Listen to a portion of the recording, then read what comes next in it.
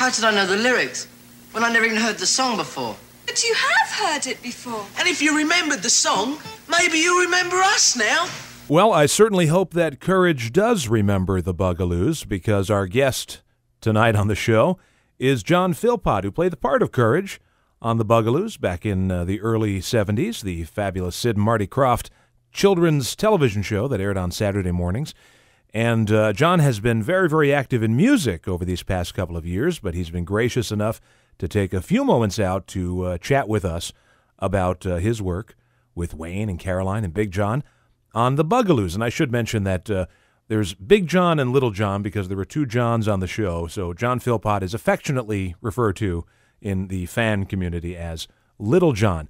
John, welcome to the show. And as I understand it, the Bugaloos, very much like the Monkees, were comprised of two members who had more of an acting background and two members who had more of a musical background. Is that correct?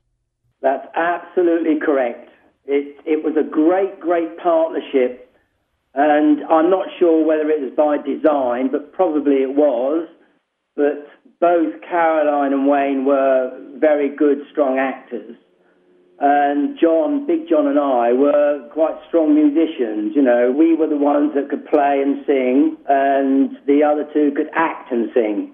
You know, we helped each other through. You've got to bear in mind we were all very young, and it was a little bit overawing at times. And you know, with scripts and that, well, how do I say this? How do I say that? And of course, we'd bounce it off of Wayne or Caroline. And of course, on the musical side, it was. They'd do the same to us, you know, well, how do I sing this? Shall I sing this like that, or so on? And, you know, we just bounced off each other, and I think it really worked. And of course, it gelled so quickly. We all had so much in common that we wanted this thing badly, and we wanted it to work. We wanted to do it really professionally, and because it was a career. Well, can you tell us anything about the audition process? Well, it was a long, long, long time ago, Dave, but...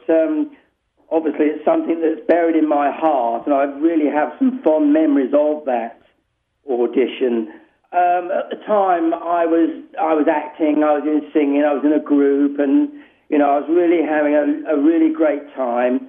And I just saw an article in the national paper called The Sketch, and it wasn't anything too large, but it had like a photograph, an editorial, about two Hollywood producers coming to London to look for talented youngsters to form a musical group called the Bugaloos.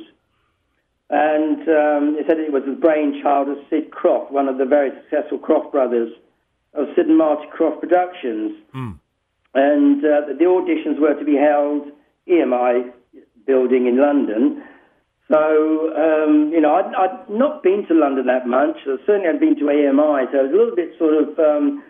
you know, I was a bit sort of scared, I suppose, in one respect, you know, quite nervous about it all, but something was just driving me on to do this. It just felt right. I had to do this. So I sent a half a dozen photographs taken off a very cheap camera and a brief resume. And when I say brief, it's not like the CV you would expect to see today. It was literally a handwritten page, and it just very, very loosely outlined what I was doing, and I sent it off, and I didn't think, to be honest with you, I'd hear any more about it, but strangely enough, I had this telegram from the Crofts, and it came back on my 21st birthday, and it was such a surprise, and it just said, please phone Sid and Marty Krofft, EMI, London, urgently.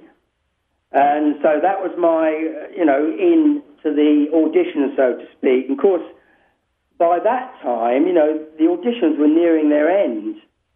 So, you know, I didn't know that until I got there. So it was quite lucky that, you know, I'd sent these photographs in, so they got some idea what I looked like and what I'd done. So, and that was it, really. But, you know, you can imagine, you know, me going to London and going to EMI House in Lancaster Square in London and then having this huge audition. There was like 4,000 people there, so I was told.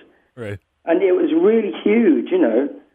And I remember at my audition, we were sat in a semicircle, and I was happened to be with 20 other hopefuls, and Sid Croft was sat in front of us, and I think I was about number 15 in R20.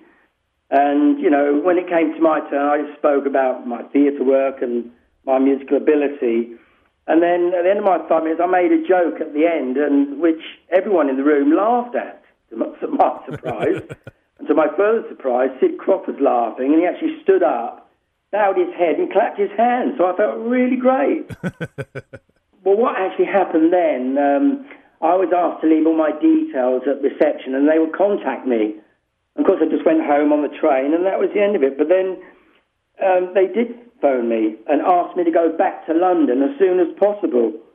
I didn't have to audition as such again, but I was invited by the Cross to stay in London at the Dorchester Hotel, where over dinner I was introduced to the late Lionel Barr. And as you know, he was the writer of the musical Oliver, Sure, starring Jack Wilde.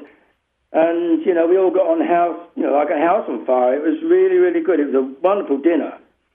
And I was told over dinner that I had the part and that I should prepare myself to move to London and meet the other Bugaloos at Barbara Speake Stage School. And they were to prepare us for our lucky break. I was sworn to secrecy until, you know, we'd all met up. And it was at this stage school that the four of you, I guess, did rehearsals for the show or exercises? I think really it was the main thing to see whether we could get on. Of course, we were doing audition pieces then. We were singing, and we were singing as a group. We were acting as a group. And you know, it was all designed to get us working together to focus on this lucky break that we've got, this massive break, and to go to America. Had you been to the States before? No, I mean, you know, I hadn't been very far at all, really, before. I was 21. I'd been to France, and I'd been to the north because we had family in the north. But apart from that, you know, it was a big, big step for me. But I have to say that what made everything so much easier for me personally was that John, Wayne, and Caroline, they were just wonderful, wonderful people. And we thought, this is it. You know, we get on well, we're going to do well, we sing well. And we couldn't wait, really, to get the plane out to America. Fly away with us into space and far beyond. Fly away with us into space and far beyond. We're talking to John Philpott, who played the part of Courage on the Bugaloos today. And in speaking with Caroline and Big John, it seems like the weather in Los Angeles made quite an impression on the Bugaloos. Let me tell you, we've got a maritime climate here. It's warm and wet. Ah. I think your climate over there is very hot and dry. Right. So the minute we got off of the plane, it just hit us, you know, the heat. Right. And it was wonderful. It made us feel so healthy. So we've come from this really, you know, overcast, you know, England, come into this wonderful place, and it was daylight, and it was warm, and it was just a beautiful, beautiful feeling as we stepped off the plane. Sid and Marty Croft were there at the top of the steps to welcome us off, and of course, it all started from there. And you step right from the paradise of Los Angeles into the psychedelic paradise of Tranquility Forest, that great set. It was psychedelic, and, well, yes and no. It wasn't psychedelic, literally, but it was just the whole design, the whole colourful thing of it. You know, these truly whimsical sets. They took over two large lots in Paramount Studios, and I believe it was number 19 and number 21 studios that we had, and half was staged in one and half was staged in the other. And they were designed by James Tritipo. And what a wonderful guy, and his imagination. You know, he built these two large sets. It was just absolutely breathtaking and dreamy when we saw, right before our very eyes, that was going to be our home throughout the duration of the filming. And, the very first time we all went there, it just felt like home just already. And when I was shown my home, which was this very, very large plant, obviously it's all set and it's all painted, absolutely beautifully painted. I lived in this large cane type of building and or plant, and I had this door which was about 10 feet above the ground, and that's where I had to come out and do the first Bugaloo line in the whole series. Right. Was, Rise and Shine, Wakey, Wakey. And I'm thinking, my God, how do I get up there? It's amazing. But this is the cleverness of Hollywood. There are 3 guys behind the set, and they will elevate you up to the right level. And then, of course, outside of that door, there was this ledge which I had to stand on. It was only about a foot wide, and 2 foot in front of that was this huge pole that went up. And the idea was for me to come down and slide down this pole as I'm saying my open line. A little bit like Batman, you sliding down that pole in the first episode. Well, I think a bit of a clumsy Batman, I think. It was very strange because the idea was for me to grab the pole with my right hand and put my right leg on this little step, and the pole would be lowered down. And, of course, it would swivel at the same time. So, yeah, well, I think I got away with it. It was as dangerous as they could possibly make it, I think, really. I'd like to get your impressions of Benita Bazar and Sparky, respectively, Martha Ray and Billy Barty. Yeah. Martha Ray, she was an absolute gem. I remember when we first met her, she was just so natural, and she was so warm and friendly. She's this big, big star, but she was so natural. And, she just made us feel very comfortable. And even though she was this great star, she was never that big to embrace us newcomers into this show, Yeah. And she was just a wonderful woman. And we sort of got to know her quite well offset as well. And we went out for a few meals and returned the favour, so to speak. But she was just a very funny, funny lady. And with Billy Barty, I've got such a soft spot for him in my heart. He was such a wonderful guy. He was my famous big little guy, as I used to call him. And because he was a drummer as well. He could drum, and he really could drum. He was excellent. And during the filming, he had a kit of drums that was at the back of the set in one of the lots. And him and I just used to just go off between shoots and breaks and one thing and another, and we'd just go and play his kit of drums. And it was one of the smallest kit of drums I've ever played on. And I think at that time it was probably one of the smallest professional drum kits in the world. And, we'd just bounce off each other. He'd show me some licks and I'd show him some licks. And, we would spend hours. And I have to say, we did get into trouble a couple of times because, one, we were missed, and two, we were making too much noise. Well, since you were going to be making music as well, had you ever been in a recording studio up to that point? Only a couple of times, and it was just to do demo stuff, really, to send off to the majors and so on, but nothing really, not to the extent and the size and professionalism of what we were offered in with the Bugaloos. Was the album recorded over a long period of time, or did they group a bunch of sessions together really quickly? Well, we were filming, you see, during the day, and it was quite long hours. And the only time that we could record was in the evenings. And, of course, the musical director, Hal Yergler, he was such a lovely guy. He was so laid back, so friendly, and everything seemed to work. Oh, don't worry, we'll do that then. We'll fit this in there. We'll do that here. And we were quite tired. But going to the studios in the evenings, it was brilliant. It just picked us all up, and we were just raring to go, and it's, you know, we just felt fresh and able to cope with it all. But I have to say that there were times when we didn't have to go as a group all the time.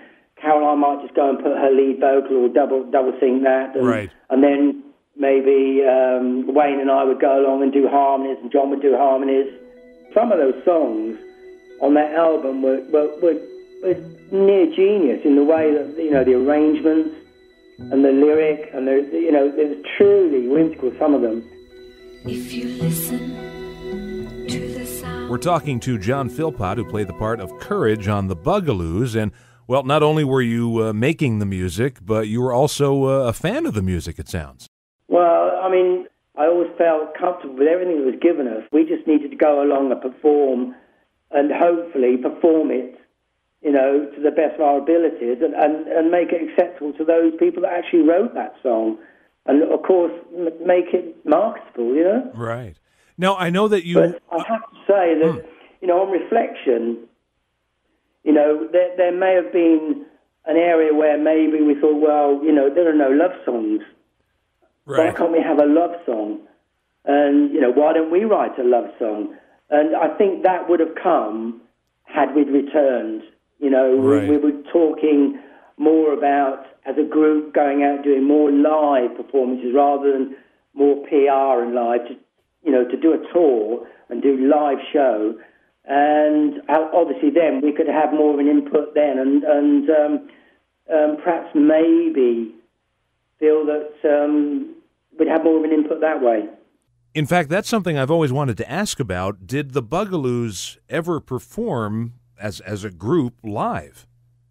Yes, I can recall it was a really odd occasion. We didn't do very much live singing as a band, but we did a lot of studio work. I mean, when we were doing radio shows, they would play the tracks, but we weren't sort of lip syncing or anything like that. We were sort of just doing an interview, and they'd be playing the track. And you know, when we did America Bandstand, I mean, that in itself was truly amazing. You know, that's probably the best pop show that America's got. And we were part of that for 4 or 5 minutes. And we weren't singing live. We were actually, although we were singing, it was going out as the record. Right. And I can remember that afterwards, I can't remember the host on there. Was it? It's Dick Clark. Dick Clark, yeah. Right. He came to us after and said, oh, that was great. Because I think at first it was a bit tongue-in-cheek, four English guys coming here with wings and antennae and what's going on, you know, what's all this about? And I think the way they obviously, you know, shot this 4-minute sequence, you know, Dick said that was fantastic, lads, well done. And I think he meant Caroline as well. Right. And from what I understand, that promotional tour was pretty lengthy. You covered a chunk of the country there. We did 13 states, I believe, in 30 days. Wow. And that is quite a lot of travelling across a very, very big country. It was tiring again, but, I mean, I suppose it was a plane flight every other day virtually, and it took a lot out of us, but it was just so exciting. You know, we're a different stage. You know, it was just such a wonderful experience, and meeting the fans, I can remember it was just absolutely wonderful, just seeing their faces light up when they see the Bugaloos, and they're there in front of them. You know, they could touch us and they could ask their autographs, and we'd sign all their autographs and everything, you know, and it was just wonderful. And that happened on many, many occasions. And, of course, it was just a great honour to be there and to be part of all of that success because, you know, the fans that turned out to come and meet us, you know, that was a great indication of the success of the shows. I just wish that we'd done more of that. Well, it was right around this part of the conversation that the phone went dead. For some reason, John and I were disconnected. I'm blaming this one again on Bonita Bazaar, much like when we had the Caroline Ellis interview, and the radio station went off the air mysteriously that night. I'm blaming that on Bonita Bazaar. But what this little break here gives me the opportunity to do is mention something that John sent in an email after the interview. He said one of the things he wanted to talk about with regard to this trip across America, that the Bugaloos went to Dallas, and they also met the Beatles, but also, and I'm just going to quote him here, arriving at our hotel in San Francisco, driven through 500 leery protesters shouting and chanting whilst waving their many banners. Bit scary, and then the mood was lifted and became a lighter moment as we left the hotel 1 hour later to do more PR in full Bugaloo costumes. We were greeted with cheers. We found out later that the president of Vietnam was staying at the same hotel. Peace, man. Oh, I'd hate to think that people were protesting the Bugaloos arriving. Anyway, we're going to go back to the interview. I wound up having to call John again and continuing our conversation, and here's the rest of that interview. We were talking about the end of the Bugaloos when we were disconnected and how you were sent home to England. Well, we had options. We didn't have to come home. I think the Crofts were quite happy. Bear in mind, the shows had gone out. They were finished. They were now being screened coast to coast on NBC Network. The music was done. The album was out on sale. The single was out. So it was job done to that point. It's like, where do we go now? And, of course, we were told that there was a film in the offering with Columbia Pictures. Right. And that wouldn't be until 1971. And then there was talk of releasing another album and possibly, another tour. And so there was so much more in the pipeline. And I think, we've been away from home since June 1970. And this is around about December time, 1970. And it was we just felt that, we'd done the best we could. We'd done all the hard work. We just need to have a break. It'd be great to catch up with our families and then come back out to America. But then, time went on and nothing really concrete happened. We had phone calls from America saying you can come back, but there's not a lot happening. Then we heard about Columbia collapsing and all that. So the film, really wasn't on, and it's all a bit iffy. And I think what we did want to do, we wanted to go back. The shows were running and running and running, and they were being repeated and repeated. And of course, the success was getting much more, and of course, that was in our absence, Right. And we weren't part of that success. So coming home was great, but I think in retrospect, it was a missed opportunity, and I just think that all four of us missed that opportunity, and really, I think we probably all regret that we didn't go back, but. We just waited around for the call. And I'm not blaming the Crofts for 1 minute, but it was just, obviously, things weren't happening. I think maybe the show was good, but maybe they felt it could be better. I don't know about the music. We didn't get a number one hit song. I think we hit the top 100 or something with the song For a Friend. Right. And maybe, just maybe, they thought, well, shall we pick this up? Shall we not pick it up? And we weren't part of any of those decisions. And so, at the end of the day, we could only sit here for so long just waiting for the phone to ring. And so we just gradually, we were in touch with each other, we were talking, and we just felt, well, we've got opportunities open to us. We're going to do this. I'm just going to do that. And basically, that's what we did. But, all the while we were at home in England, and now we're talking maybe a year on, 2 years on, 5 years on, the shows were just being repeated and repeated, and that we were getting residual through, so we knew that they were being repeated on, many, many stations. And, of course, it was going worldwide by then. It was in Australia, Japan, you name all these places, and it was there. And Australia, I believe, For a Friend got to number one in there, It was quite successful.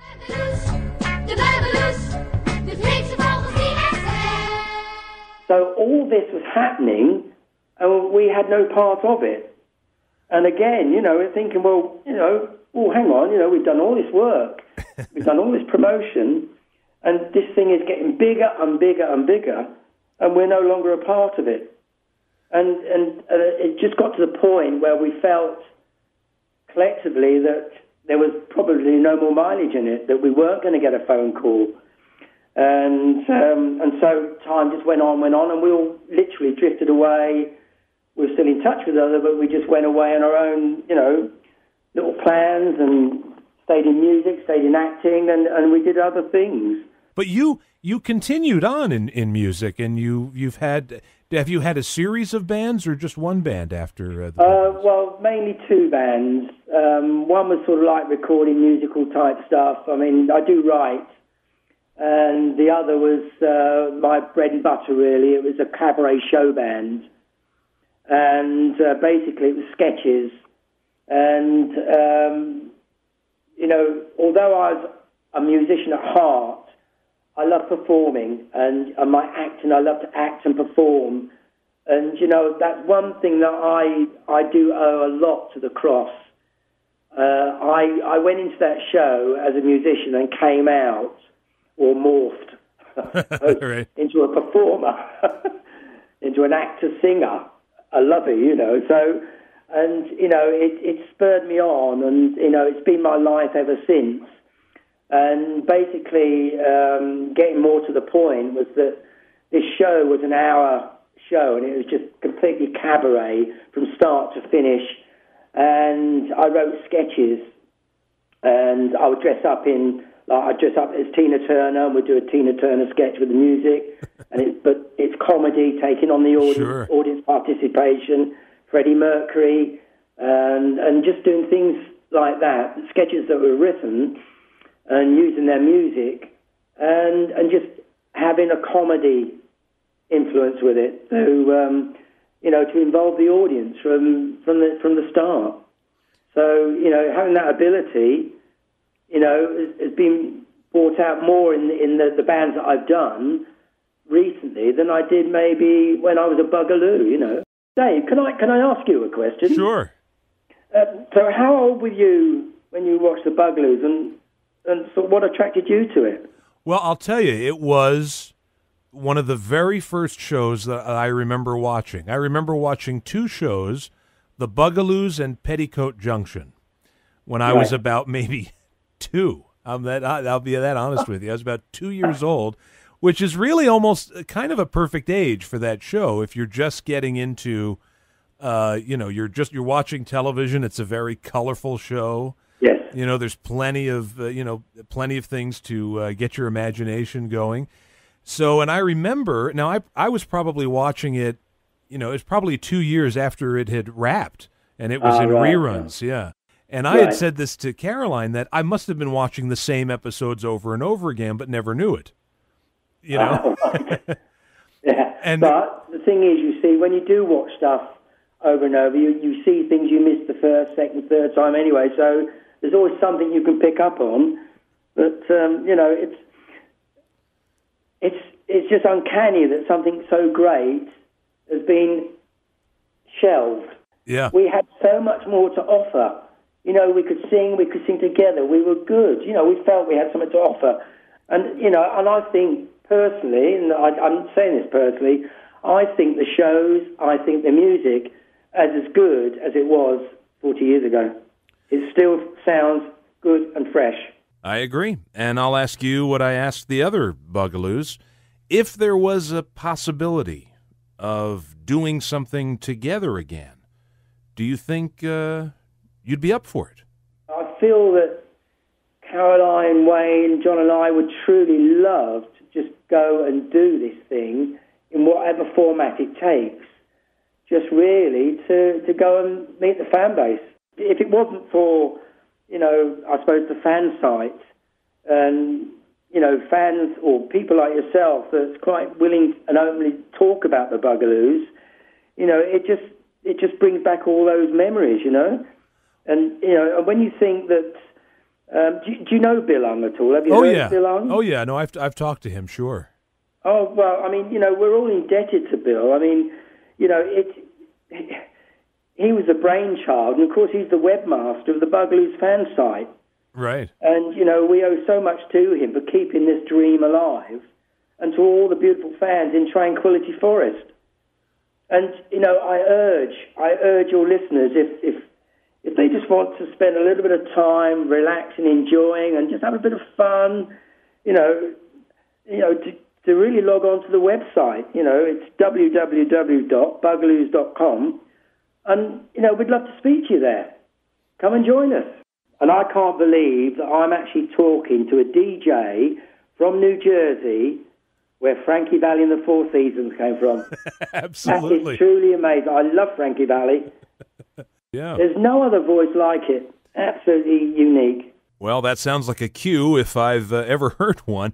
Thanks so much, John, for being on the show. It's been an absolute pleasure. Thank you very much for ringing me and ringing me back. That was great. And we'll stay in touch. There ain't no good in our goodbye.